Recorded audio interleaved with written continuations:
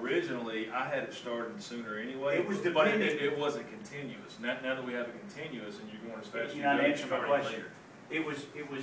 It was when we did it at first. This was the pinch point. Yeah, we had a pinch point right here. No, it was here. You had two. You had two of them. Control Z. You had two of them. Control Z. You had two of them. You had one bottom, one It's right top. You had two of them. Click once on drill pairs. Jay, select the drilled pits task, please. Okay.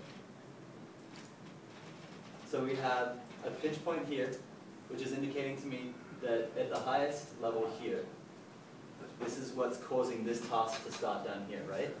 So we can't start here until we finish this location up here. One for each one. However, as soon as we finish this location here, we can start this task here.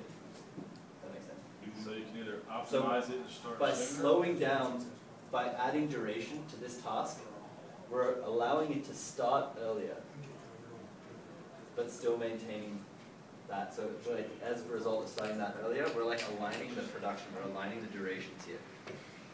And so then we're allowing this to start a little bit earlier and everything else subsequent to start a little earlier. And But it wouldn't help you to do that here. No, because this is going to be our driver. This is our phase driver. Okay. No matter what, the building pad needs to be done in order to start drill piers, and that's the follow-on task.